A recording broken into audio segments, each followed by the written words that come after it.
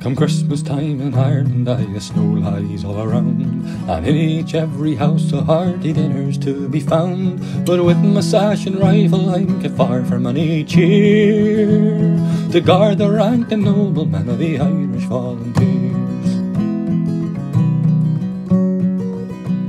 There's dobs of feasting on and beef reform for us to win, and stewardies with the whiskey revolution to begin, and old Father Maguire praying to God that he might hear, to guard the rank and noble men of the Irish volunteers.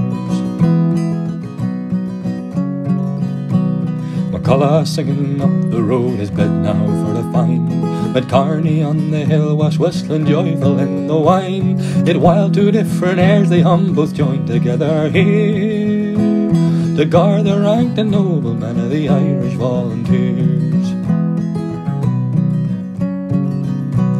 The threat of French invasion looms upon us every day, and I often wonder what we're doing to hold it at bay. But if they land, no doubt they'll call out all the Actoneers, to guard the ranked and noble men of the Irish volunteers.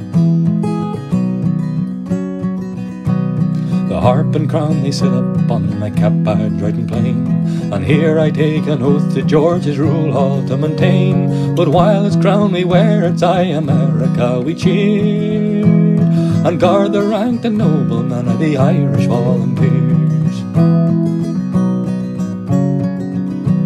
Our flag is green, our coat is red, our emblem is the lance. Our leaders whisper freedom should we ever get the chance, and yet I'm sure if ever that does come, whatever year, we'll still guard the ranked and noble men of the Irish volunteers.